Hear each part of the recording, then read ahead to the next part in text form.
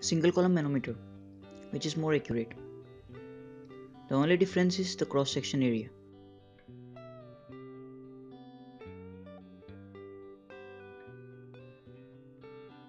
Because there are two cross section areas, for small change in larger area, there is a huge change in the small pipe, which gives us accurate reading. Initially, the heavy liquid will be in the same level. Let's consider the datum, the XX level. And after pressure is applied, it goes up to the final datum, moving del H. Measure the distance from center of the pipe. Let it be H1 for yellow liquid and H2 for heavy liquid. For left hand side, only one liquid.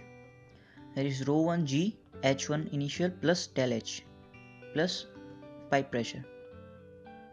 On the right side we have only one liquid, rho 2 G H H2 plus del H. Also note that there is one more equation, which is equation of cross section. Del H into larger area is equal to small area into H2. This will help solve the equation. And the inclined single column manometer is even more accurate, because for the same distance H2, the heavy liquid have to move a larger distance L. That is more accurate reading.